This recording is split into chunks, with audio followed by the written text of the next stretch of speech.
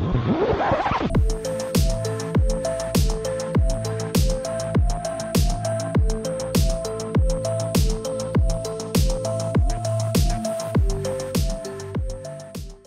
everyone, I'm Red Team Beaver and welcome back to day 23 of the Advanced Cyber 3 by TryHackMe. Today's challenge is all about log analysis, and I'm not an expert in log analysis, but I had to do some back in the days, well, especially when I was in school. We had to analyze some logs for a class, basically. And log analysis is quite interesting. A lot of people don't enjoy it so much, but I don't mind it. I think it's cool to see what was happening on the system and understand what is going on.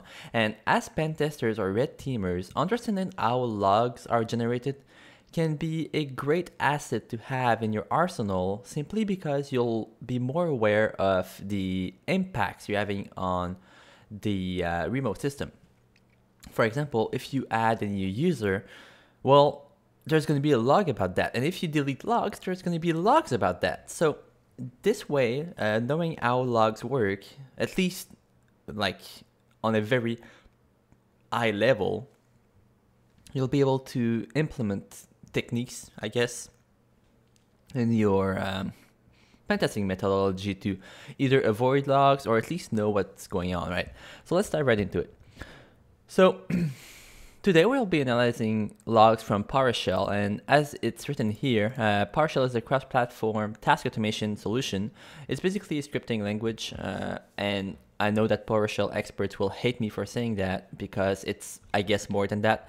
But yeah, it's very powerful. It's very powerful. Some malware are even written in PowerShell. Because, well, it runs on Windows by default, I guess. I'm not sure about what I'm saying right now, so I shouldn't talk about that. So what we'll be doing today is we'll analyze PowerShell logs, especially the event IDs of 4103 and 4104. Now, we'll usually use the event viewer. That's what I used to do when I was in school, but apparently they have a full event log view, which is a new tool for log viewing. So this is how it's going to need to be set up. I'll refer back to it whenever we go to the practical part, which should be right now.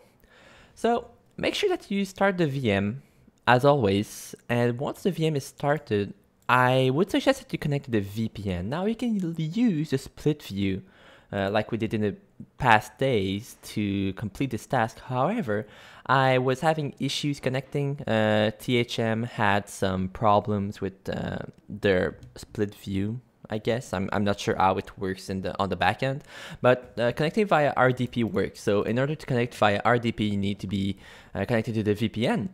So once you are connected to the VPN, we can launch Remina. If you don't know about Remina, I actually showed you how to install it in the past videos. I'll link it in the top right corner, so go watch that if you are unsure about what I'm doing right now. So what we'll do is we'll add a new profile again, and I'll call it day 23 because it's day 23. Let's grab the IP address of our machine. Let's grab the username. And finally, let's grab the password. Once it's done, save and connect. And boom, we are inside the Windows machine. Let's put it on full screen, and if you remember, we can simply do toggle dynamic resolution update, and this way we'll get a nice dynamic resolution. So what they tell us to do is basically to go into full event log and set up like this. So let's go into full event log. Let's find the application. And now we are inside. So now it's going to take a bit of time to load. As you can see, whenever it's loading, you can see it on the bottom left. So let's go here to the advanced options and set it up like they want. So let's first switch show only events from the last blah blah blah to show only events in the specified range. And they tell us to do it about on the 10th and to the 12th, I think is good. Yeah, because I think it's happening on the 11th, so it doesn't matter too much. All right, so now we need to do 4103, 4104, and we need to select only the PowerShell providers log. So let's go here. Let's only show only the specified event IDs of 4103, comma 4104. Don't put a space in between. I'm not sure if it's going to change anything, but this is comma delimited list, so I wouldn't put a space in there if I were you. Next, let's only select the provider of Powershell. Great. So now it's set up like they want it, and if we need it, we can also select HTTP down the line. So let's answer the first questions. Oh no, the first question is already answered, and that's because I had a very bad time looking for it. So, and I was just messing around and trying to find the right answer, and I figured it out. And basically, what we need to do now is understand what command was ran by Elf McNeely, which we can see right here. We need to find out what command Elf McNeely ran in order to create a new user, to add a new user to my machine. Now, if you look at the hint, it tells you to research this CV, right? So what I did was I Googled, so this CV, so this, and I looked for POCs. Now, there was a couple of POCs that I looked at, but what stood out was when I looked at GitHub only, right? So that's basic Google lurking. And if you want to know more about Google lurking, let me know in the comments below, and I will see if I can make a video about it. Ooh, plugging future videos maybe. So what I looked for was a print nightmare local privilege escalation in PowerShell. Now, clicking on this would actually lead me to this website, which you saw maybe before on top of my screen. You were like, oh, what is this? I wonder. Well, now you know. So if you look at the authors of the script, you see that John Hammond is in there. And John Hammond, if you don't know, is a very popular cybersecurity related YouTuber, and is actually involved in making the Advent of Cyber 3. So this is him. So you may know his face. All right. So what we need basically is to understand what command was ran by Elf McSkitty whenever he got hacked. So we see that here, doing invoke nightmare will add a local user named admin with a 1 instead of hi, which is a member of local admin groups, right? So basically, invoke nightmare is the answer here, right? So with this in mind, let's go to the question 2. So what user executed the PowerShell file to send a password.txt file from the administrator's desktop to a remote server? So we see a very specific file name right here. So let's try to look for it, right? So let's go into our advanced options. Let's show only events that have the specified description, and that contains password.txt, right? The stars are wildcards, right, for anything, right? So we just are looking for strings that contain these elements, right? So let's look for it. And now we see that we have 3 outputs, right? So the first output is a script block, which is probably what we're looking for. Then there's some information about what happened, and then there's a command about deleting the password.txt file. So let's look at the first block, right? So the question is, who executed this? So let's just first validate that the user, and in this case the user is admin with a 1 right here. Well, let's just make sure that he or she actually extracted the information. So let's look at what happened here. Let's get this bigger. So basically, it's getting the content of the password.txt file, right? And it's putting that content into the file variable. Then it's using a key of this. And then it's basically gonna, I guess, encrypt every character that was contained inside the password.txt file. And now, doing all of this, the encrypted data will be shipped off in a post request to this IP address. So who executed the PowerShell file? Well, it's admin, right? As we saw. And now what was the IP address? Well, the IP address is this, but instead of a colon, we need to put a comma. Great, so 2 questions in one. So what was the encryption key used to encrypt the contents of the text file sent to the remote server? Now we are actually seeing it right here, right? So the key variable is this. So let's grab this. Great. So what application was used to delete the password.txt file? Good.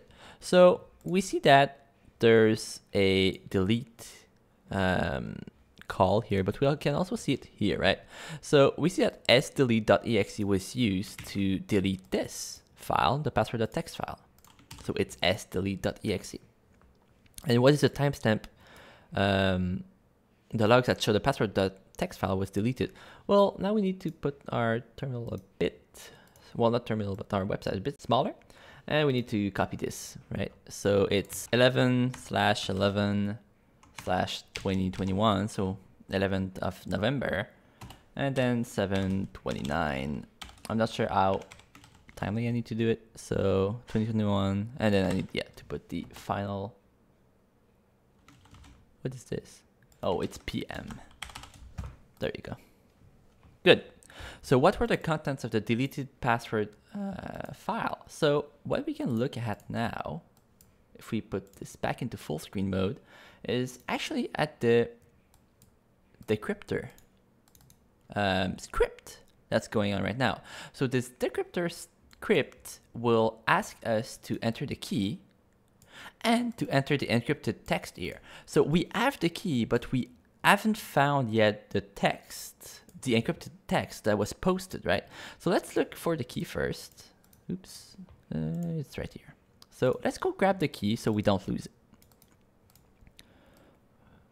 One step at a time. So grab the key, go in the notepad and paste it here. Save it by pressing Ctrl S. And now we can look for the encrypted text here. So if you remember, we said that the encrypted data was sent to this IP address in a post request. So can we look for this post request? Well, maybe. So let's go into advanced settings, and remember when we mentioned about HTTP, right? So let's look for HTTP and maybe even keep the password.txt file in there. I'm not sure if it's gonna do something, but let's try it. All right, so we see that here we are grabbing the malicious script. Then here, that's still the same thing. Now we are invoking Nightmare. And now this is our request, right? So this is a request that we sent, right? This is a script we were analyzing before.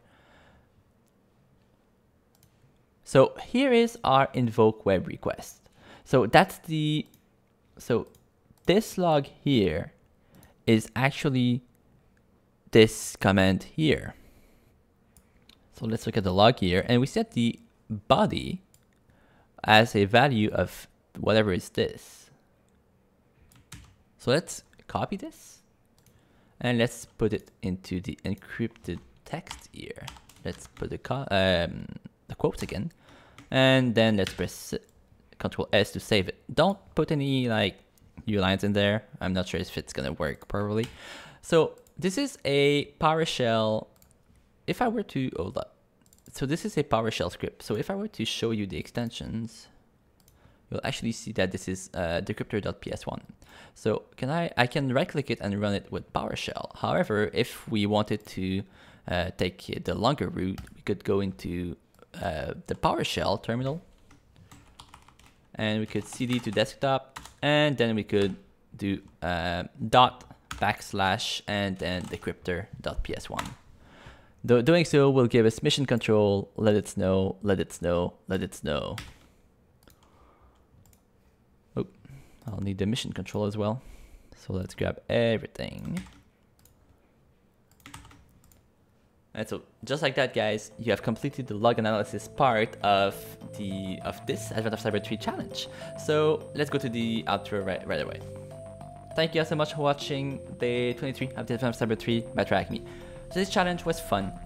We had, like, looking at logs always feels special. You get to see the stuff you shouldn't be seeing. And everything is logged, right? And so that's a as I mentioned previously in the video, it's always a good skill as a pen tester or red teamer, and especially as a blue teamer, but I'm not talking about the blue team here. But as a penetration tester or as a red teamer, it's good to know what's happening whenever you run commands, right?